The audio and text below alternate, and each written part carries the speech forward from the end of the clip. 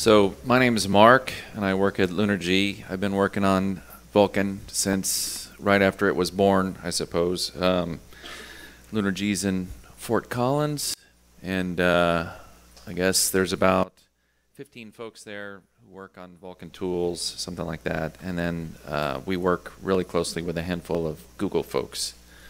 Today we're going to talk about a couple of new fairly new tools that came out in the 1.1 time frame, the Vulkan Assistant Layer and the Layer Factory.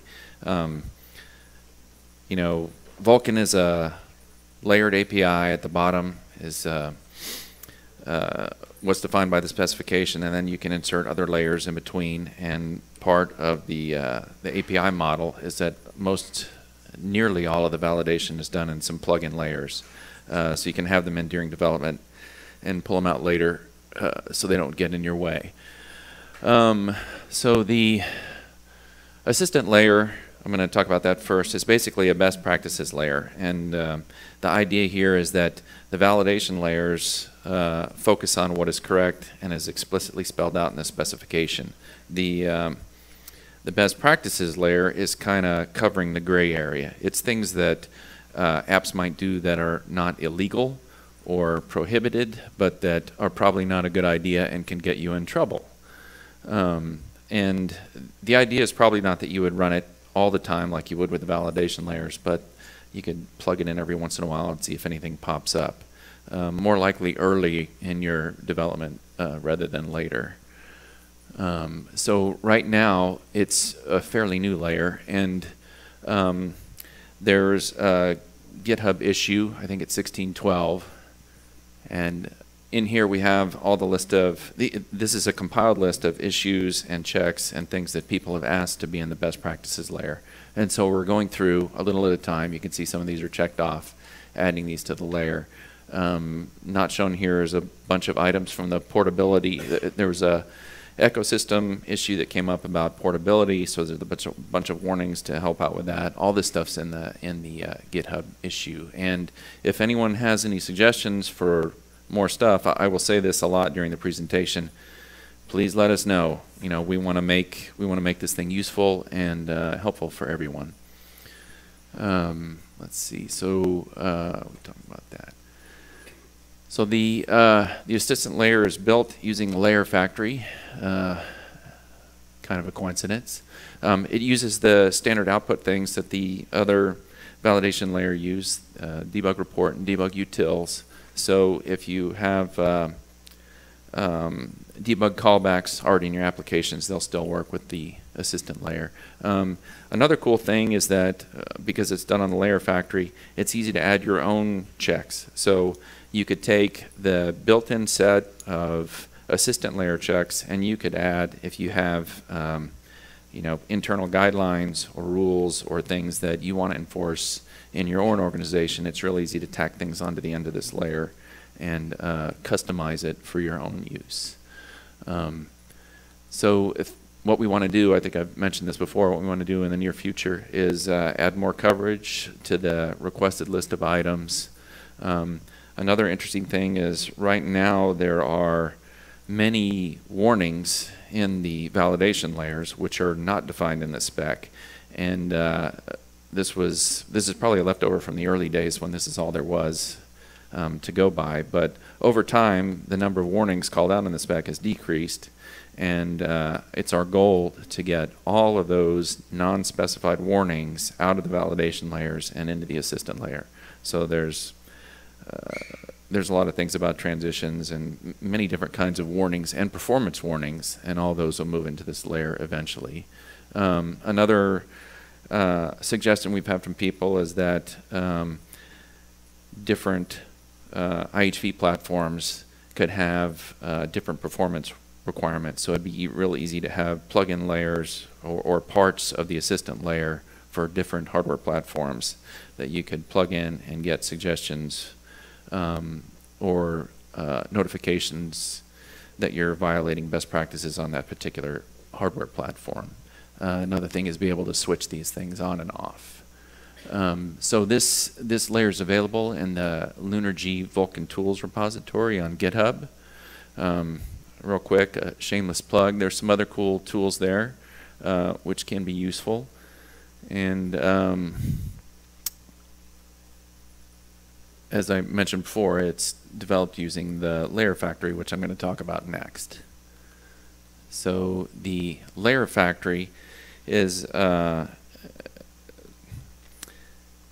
framework that lets you so there's a bunch of garbage around creating a layer. There's a lot of overhead and boilerplate, and the idea with the Layer Factory is that you would be able to remove all that from the process. But if someone is writing a layer, all they want is to do one thing, and there's all the work that's involved with writing a layer gets in the way. We're very close to this because that's all we do is work in the layers, and we don't notice it so much. And this was initially developed to make our life easier, but it turned out it might be useful to other folks. So it takes all of the infrastructure that layers use and kind of abstracts that. And then the idea is that you just create these little interceptor objects which do exactly just what you want. You can focus on the one little piece, getting the work done, and you can kind of ignore the rest. And in fact, when it comes time to output the layer, that's all done automatically for you. So the structure is that you have different layers, and layers can have any number of interceptors. And all an interceptor is basically a structure with the API targets that you want to intercept in your layer and operate on. So for each interceptor, you can have intercept points for each API, and there's an intercept point for each call before you make the call and after the call is made. So free memory, there's a pre-call free memory intercept point and a post-call free memory intercept point. And that makes it easier to check things before and after the different API calls. Let's see. So the reason we wanted to do this is because there's a lot of, like I said, there's a lot of steps you need to do or have to do to get a layer up and going. You don't always have to do all of these. Many people have written layers, but it never has really taken off as I think the community probably thought it would when it started. So the idea is to take all this stuff and abstract it and make it easier for folks to get their work done. So in addition to just doing that, it also provides some helper functions, and this list can be expanded later. But it's got the pre and post call points. There's some much easier output functions. The log message call, if any of you used it, is fairly cumbersome, and we're going through the process of making that easier to use. But there's several easier ways to get output from the helpers in the Layer Factory. There's some debug helpers, and then there's also a couple of helpers so that if you want to intercept every API call, you can just overload that function, and that happens for you automatically. So to actually create a layer, there's basically just a few steps. You just create a subdirectory, you put a file or two in there, you run cmake, and a layer comes out. It's almost actually that simple. So real quickly, the first step, I'm just going to run through these and do a short demo. The first step is that you create a subdirectory in the Layer Factory directory in the repo, and that's basically going to be the name of your layer. So if you wanted your layer to be Fred's layer, you would just say create a directory called Fred's layer. This will get picked up by cmake later, and that means the factory will generate the supporting files for you, and then your layer name would be called VK layer, whatever Fred's layer.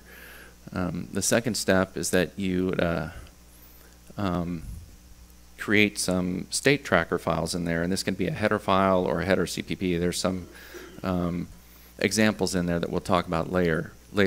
But basically, these just define your object, your interceptor object, and then all you have to do is, which I can't show you right now, is define, override the pre and post call points that you want to intercept. So all you have to do is add them in here. The function signatures are the same as the original API calls, and the name pattern is the same for all of them. You can put your own, variable storage and stuff in your object. And so you create this file. In this case, it's just done in a header file that I'm calling memory allocation stats. And then the next step is there's a standard header file that's used for each of the layers, and this is called interceptorobjects.h. So each of your interceptors has a header file. You just include that in here. So it's you can see the one for the assistant layer has 7 or 8 interceptors, which do, I don't know, they cover 8 or 10 of the assistant layer functions. But that's also fairly straightforward. And then you run CMake. CMake will go through, pull the files out of the directories, build everything, and it spits out a layer, which you can then run straight away. So in the VLF directory, there are 3 examples. There's the assistant layer, which we've talked about before. The starter layer is the simplest. It's just got a couple of header files. And then the demo layer is a version of the starter layer, which uses a CPP and a header file. The idea from here is that right now the Layer Factory is in the Vulkan Tools repository, and we're actually reworking the structure of a few of our repos, but the idea is that this would come out and be a standalone layer. We also have gotten the idea of automating this even more, which I'll show in the demonstration. This is kind of a proof of concept thing right now, but basically you just run a script and it spits out the function signatures for all the things that you want to intercept and sets up the jump tables. It's easier to show than to explain, I guess. We've had some feature requests from developers. I guess we were kind of implementing this from a layer-centric point of view, and it wasn't as obvious to us how people would want to use these layers in their applications, and they didn't want to mess with the other tools in the repo. They just wanted this one thing that they could take there, pull the files out, and put into their own applications. And so the structure's being reworked to help with that somewhat. Another suggestion was being able to modify parameters and act on return codes, and this is actually in work. And we're always looking for more suggestions and ideas. So real quickly, I wanted to show how this stuff would work. I can switch over.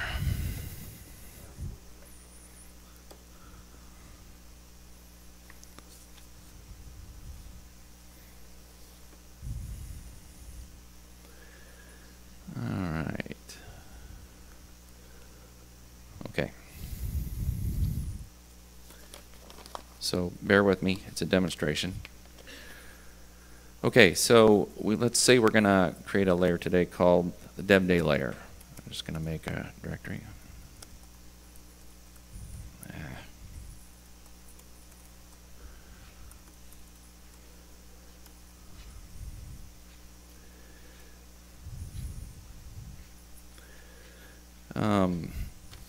So now we want to create our interceptor.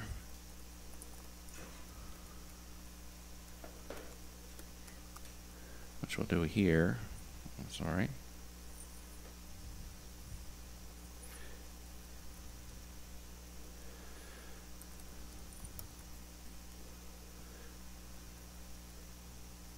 It's way harder to type in front of a bunch of people. I'll say that. Sorry.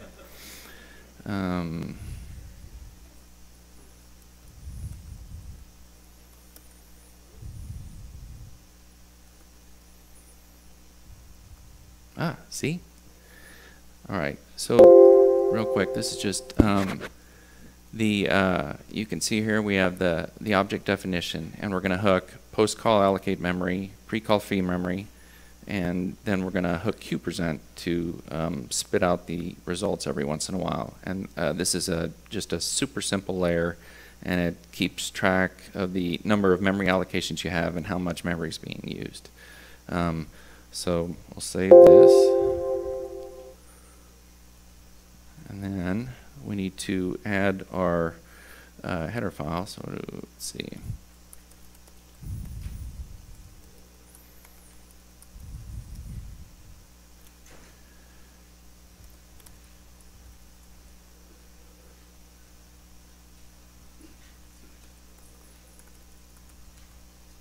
That was it.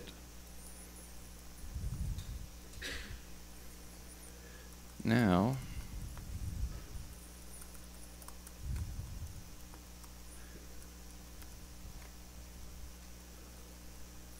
just run CMake real quick. And so then if we switch over here, you can see if we hit reload, we should have the dev day layer pop up here. And we can just build that guy. Should just take a minute.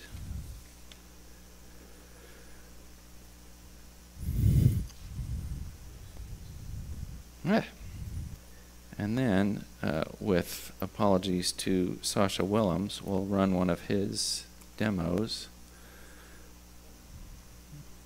It's going to do some stuff here. And you can see we've got this cool thing. The output from the layer is coming here. You can see we have output from a log message call, which is being picked up by his debug callback, and then we have direct output from the layer. And this has the number of allocations doesn't change, but you can see if I resize the window that the memory sizes are rechanging. So that's it. We just made a layer, stuck it in, and used it in 4 minutes. We're hoping that this will be useful to folks besides us. We're even thinking about migrating some of the standard validation layers to use this model. Real quickly, I wanted to show a quick demo of our idea for what this might look like in the future. And here we're in the SDK. And instead of having to create your own interceptors, like using or from the demos or samples, the idea was that you could just run a script and tell it which intercept points you wanted. Let's see if I do this. Yeah. So here, the idea is that you'd run this add interceptor script. You tell it,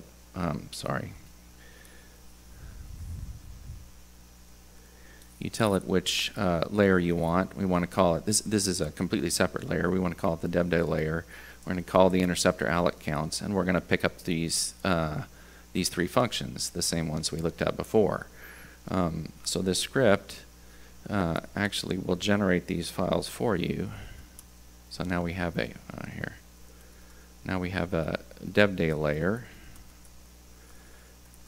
We've got the scripts, and you can see that the function signatures are all filled in. So this actually is built on top of the regular VLF stuff that I showed you earlier. So from here you can just run CMake and your layer is built. You don't even have to create the objects or type in the function signatures. It's all done automatically. The other nice thing about this is that it lets you, each layer, it will automatically enable the intercept points just for the functions that you want. The standard VLF, as it currently sits, overloads all the functions, so you have a tiny bit of overhead for getting called in those spots, but this would all be handled automatically. Anyway, this should be, it's in development. It should show up soon in the next couple of SDK releases that that would be coming up. And I think that's all I had. You can switch back to the presentation, please.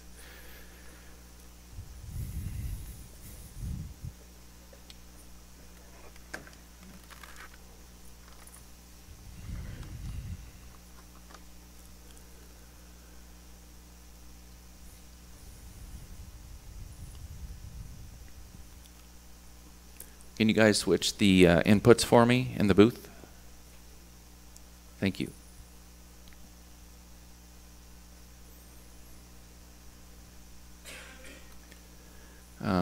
So if you have, well, like I said, all the stuff's in the Vulkan Tools repository. There's a little bit more documentation there and pointers to more resources.